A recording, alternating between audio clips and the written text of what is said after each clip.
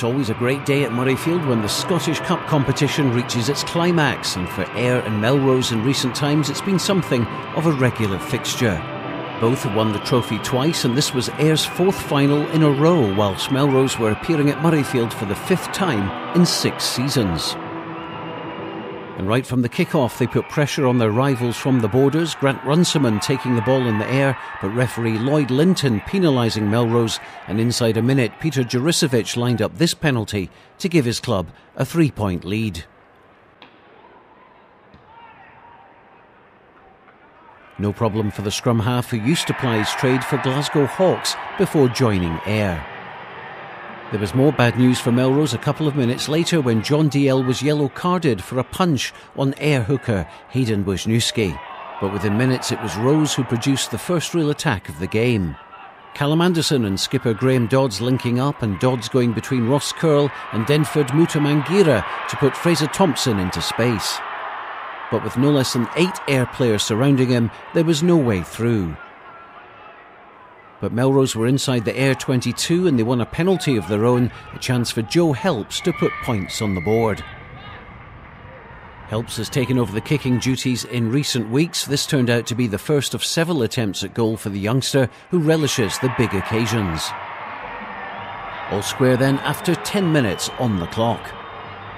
But with no DL on the pitch, Ayr took advantage and they won possession here, Juricevic feeding Robbie Ferguson, who was brought down by Fraser Thompson just short of the line.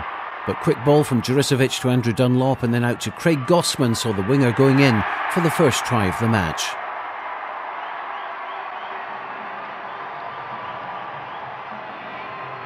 High fives all round, and deservedly so. Moments later, Ayr were on the attack again, Richard Dalgleish darting into contact, and Melrose penalised in front of the posts, giving Juricevic an easy 3 points to extend Ayr's lead in the National Stadium.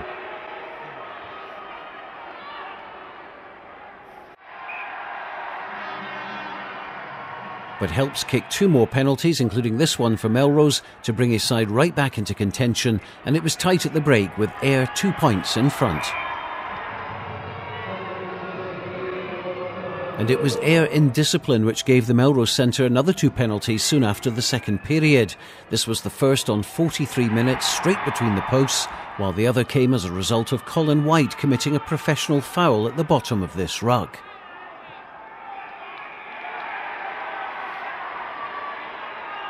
Despite pleading innocence, he was in the bin for 10 minutes.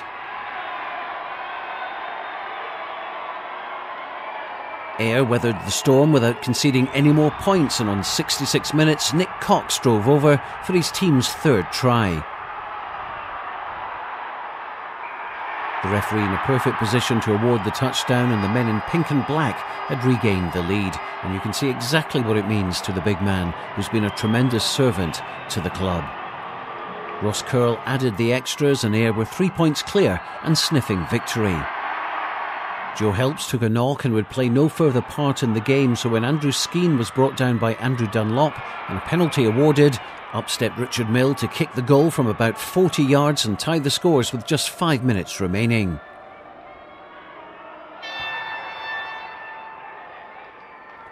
Surely we wouldn't be heading for extra time, something which had only happened once before in Cup final history.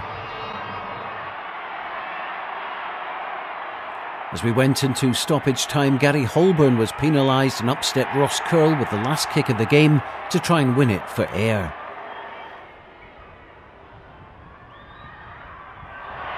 It went wide, so we went into extra time in what was becoming a real nail-biter, and on 83 minutes this happened. A penalty was coming, but Nick Cox thought he could do better than that. He headed for the line, somehow got past John DL's tackle to dive in for his 2nd try of the game. The hundreds of Ayr fans who made the trip went ballistic, and the dream of the double was back on again. Curl's attempt at converting went wide, but would that come back to haunt him? Melrose had been behind for just 2 minutes when Callum Anderson got his hands on the ball. The former Scotland Club international found some space and got his pass out to Fraser Thompson. Thompson was still in his own half when he decided to kick ahead, seeing no one at home for Ayr.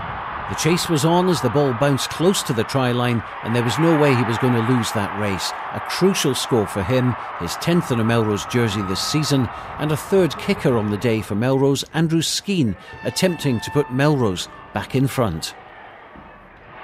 The kick was good, and as we went into the second period of extra time, it was Melrose who were heading for cup glory. The referee signalled last play. Ayr had an opportunity to move the ball wide. Wisniewski's pass to Fiskin was deliberately knocked down by Richard Mill, and a penalty was coming. But Ayr still had possession. Curl to Kelbrick, out to Cammy Taylor. He went in for what he thought was the winning try. Drama then at the end as referee and assistant discussed the matter, but the try was given, much to the delight of everyone connected with Ayr. Well, let's have a look at it again. Mill adjudged to have knocked the ball forward deliberately, so that would have meant a penalty in front of the post in any case.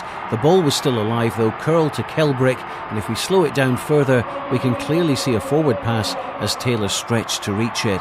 No problem with the grounding of the ball despite Anderson's attentions, but the try was given, and it was Ayr who were crowned Scottish Cup champions for 2013.